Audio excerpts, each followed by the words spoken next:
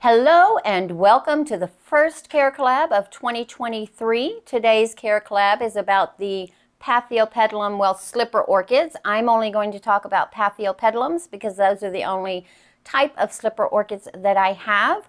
I do believe Matthew from Hello Plant Lovers, I believe he has 3 different types of slipper orchids. So be sure to check out his video. He will be one of the participants today. There are a total of, I believe, 20 participants in this Care Collab, so make sure you grab you a cup of coffee, a glass of wine, tea, get you a nice little snack or maybe even a meal, because each of us have different growing environments. We have different care tips that we're going to provide. This is a truly international Care Collab. There are going to be people from the United States, from Britain, Nina in Spain, I believe Fernanda Nascimento from Portugal, Matthew is in Melbourne. Matthew is in Melbourne, Australia. You've got Sharon Carpenter with Joyous Orchids. You've got Simply Orchids, etc. I believe she's in California. I'm here in Colorado. So there are many different growing environments, many different temperatures, many different climates. You should be able to pick up something that can help you with your orchid, specifically the slipper in this case.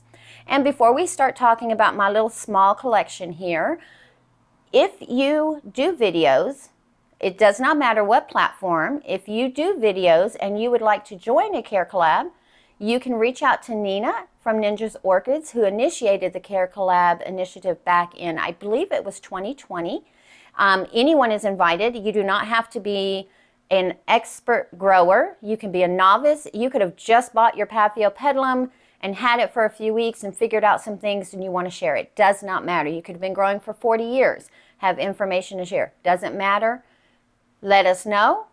And next time we do a slipper orchid or any orchid that you see in any of the past Care Collabs, if you have something you want to do a Care Collab, reach out. Let us know. We'll join you if we have that orchid. That aside, this beauty here, look at her. Now this is the Paphiopedilum Mel Star. Let me just do this. Let's see if we can kind of shade some of the, I just think she looks fabulous. Look at her yellow. Like, she is sunshine yellow. You know when you were a kid and you would color pictures and you would make the sun and you would get that bright yellow crayon? Oh my gosh, it is so much like that. Now, this is my first one. I purchased her in February of 2021 and she was in bloom when I purchased her. It is April of 2023 and she is just now producing this bloom. So I'm thinking that she may be a biannual bloomer, or it just took her a while to get accustomed to my environment. So my environment is, I'm a home grower. I grow primarily here in my living room. I have an east-facing window behind me. I do have another bedroom that I've kind of commandeered for overflow that has a southwest-facing window, and that is where she grew last growing season. Now, she is a solid green. Now, these are generally known as multifloral, but that can be misleading sometimes. 99% of the time, your multiflorals give what it sounds, multi-blooms. This one, however, only produces 1 bloom. Now, she does have several growths. So she's got this fan, and that is what is known as a new growth. It is not a baby. The rhizome on a Paphiopedilum is very small, so very compact. So it looks like it might be a keiki, but it's actually just the next growth. And generally, one fan will produce the next. Sometimes you can get lucky like I did, and she produced a fan over here as well as a fan over here.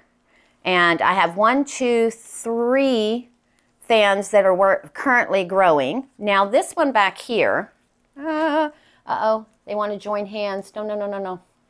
So this one back here, this one here, this is probably not going to do anything else, and that's fine. She can absorb it.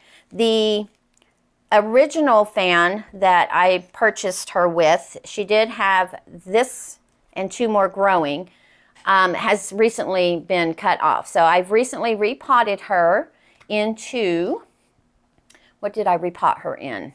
This is just all small bark, like almost like seedling bark with some pumice stones, small pumice stones, and some medium bark to kind of extra aeration, because these like to stay moist, as the books say, and many people will tell you you cannot let these ladies dry out, but we're going to talk about that in a minute.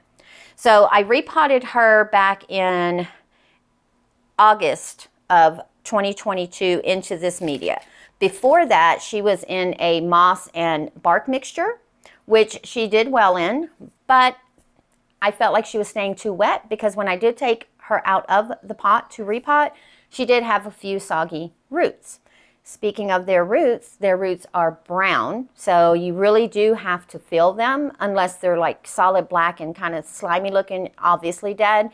You do actually have to feel them to see if they're still alive. And they're fuzzy. Oh my goodness, they're fuzzy. I'm sure someone is going to show you the roots in this carecollab. But this one is the one that kind of led me down the road. So in October of 2022, I decided, well, I've had this one for over a year, and it's still alive. Hasn't bloomed yet. I'm cool with that, but it's alive. So I bought this lady here. I believe this one is the October one. Yes, in October of 2021. So let's just move Miss Melhel back here for a minute, because we're going to talk about her again in a few. But when she came, she did come in bloom. And this here is the first reblooming for me on her. And I'll tell you in a minute what she is. But isn't she gorgeous? Look at that. And look at the spike on this one. So I didn't have her staked initially, but then it just kept going, and I didn't want it to break, so I did just lightly attach a little strap to kind of hold that spike up. But this is the growth right here. You see this leaf and that leaf, whoops, that leaf right there? Those are the ones that came off of what I purchased her with. And this one had just begun, so you could just see the beginning of the new growth. Look at the leaves on this bad girl. Look how much longer this bottom leaf is than this bottom leaf that was grown in the nursery. And these right here that are nice, big, and strappy. I'm pretty proud of this, guys, because to me, this is kind of a success. So how do I water them? So what I do is I set them in a bowl of water. I don't pour from the top, because I'm very, very paranoid about getting any water in the crown, because much like our phalaenopsis, if you get water in their crown, they can go downhill, lose their leaves, and go on with the orchid fairies to heaven. But this one is in a moss and small bark mixture, which is what the Melhel was in. And this one is literally, I'm going to say bone dry, because she is very light. Like, she's more top heavy than she is bottom heavy. And that's what I do. I let my Paphiopedilums dry out, or practically dry out. Sometimes I do catch them before they dry out. But during my surgery, they had to dry out. I did not have the ability, the wherewithal, or the want to make sure that they stayed damp. And they did fine. So my environment, though, is very controlled. They do not grow under grow lights. They grow under natural lighting, whether it is in the southwest facing window. This year I am growing them in front of the east facing window, just because this way I can have them all together, whereas before they were kind of scattered around the house. But none of them have grown under grow lights. I do use grow lights, as you can tell with the shelving, but not on everything. Fertilizer, I'm lazy when it comes to fertilizer for these girls, because I water these separate, because they don't fall into any kind of like routine that I have. Like, all my phals pretty much dry out at the same time as far as what size pots they're in. These girls here, it just kind of depends. So I'm rather lazy with the fertilizer. So they probably only get fertilizer twice a month, if that.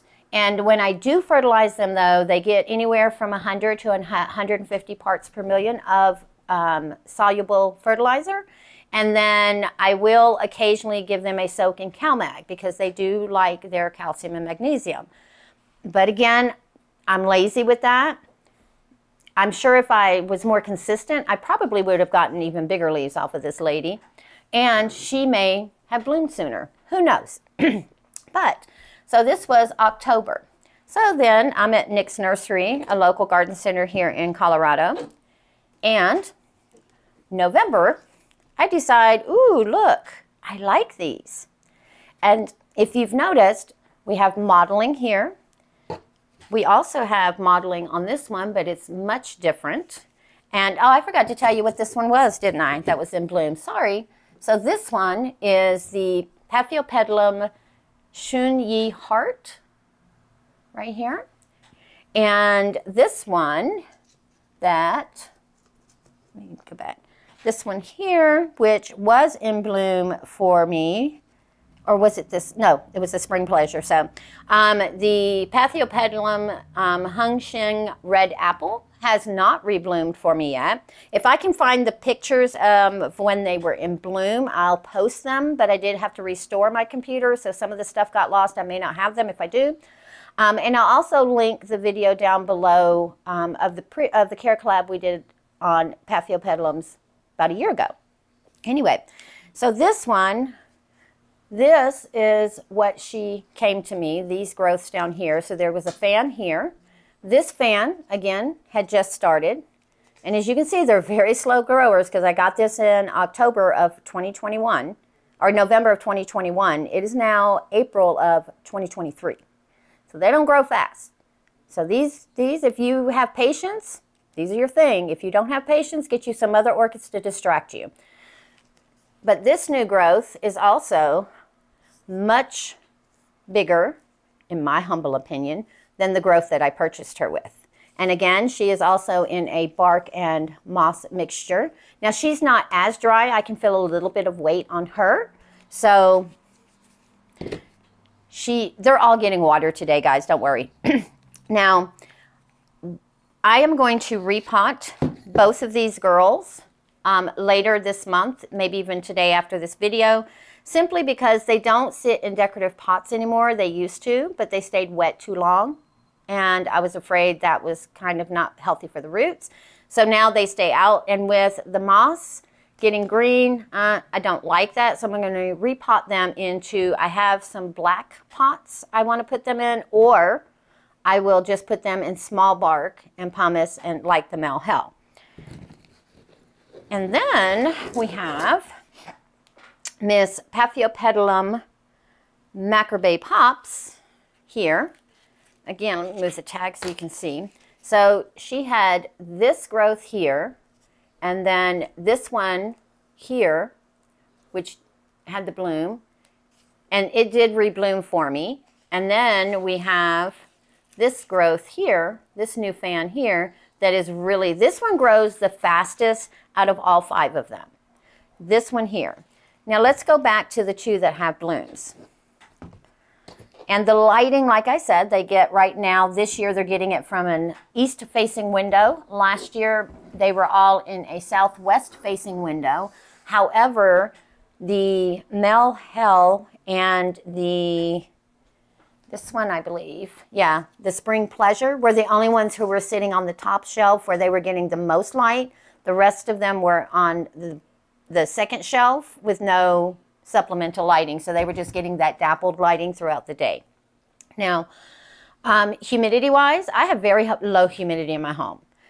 99% of 99999 things that you read on the internet and books, a lot of people will tell you, you know, this orchid requires X amount of humidity or it's not going to do well. That orchid requires 80 to 100% for it not to do well.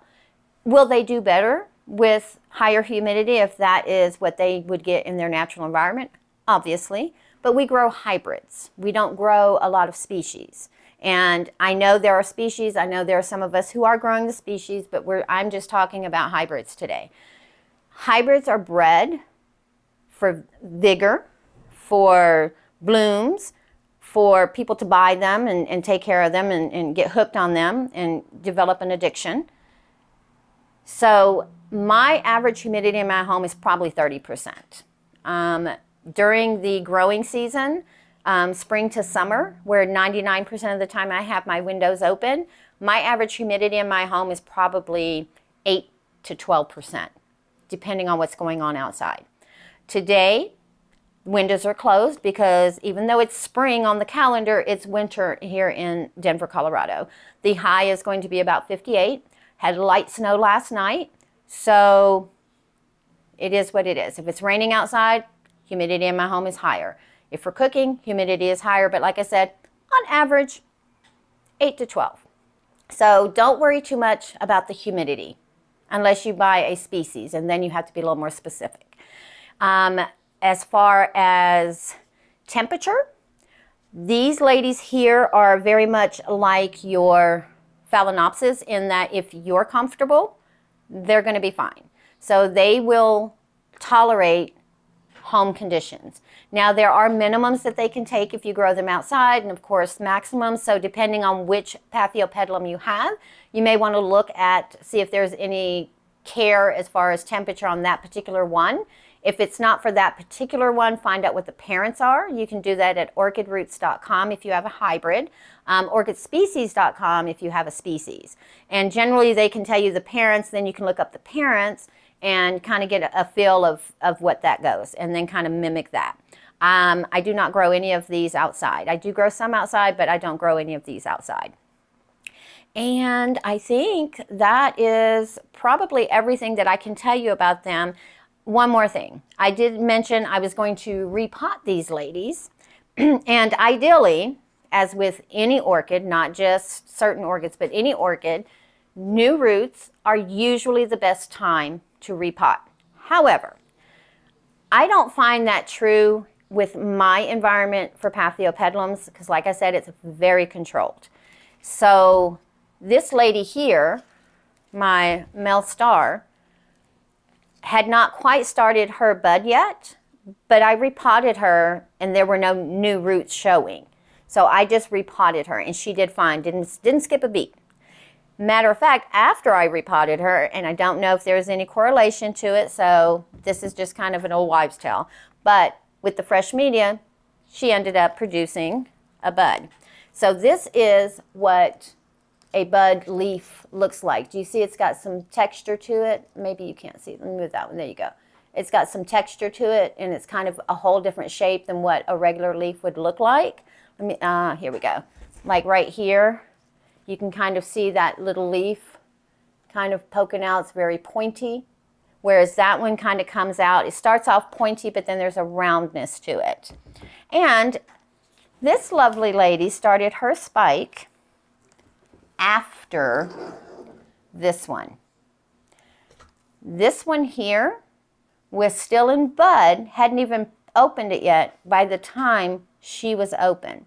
So in my experience, these grow much faster. So the multifloral, or I'll call it the solid green, strappy Paphiopedilums, in my experience, grow much quicker than your mottled leaf ones. And then with the mottled leaf ones, I find that the lighter the leaves are, do you see the difference in the leaves there? Like this one is so much darker than this one. They have the same amount of mottling on them, but I find that the mottled leaf ones that have the lighter mottling on it, as opposed to the dark leaf mottling, grows much quicker. And like these two here, so these three all have lighter mottling on them as opposed to this darker one. Or this one could just be a weak one. I don't know, because the leaves on here are pretty similar as well. So let me know in the comments below what your experiences is, if you have the green strappy or if you have the mottled leaf ones. And if you have the mottled leaf ones, you know, variations of the darkness of the leaf as far as the green portion. Do you find the lighter grow much quicker, or do you find they all grow the same? Because like I said, this one could just be a weak one, or it could just be it really needs a repot. Another thing, I purposely didn't water this one to make sure that I could show you guys this.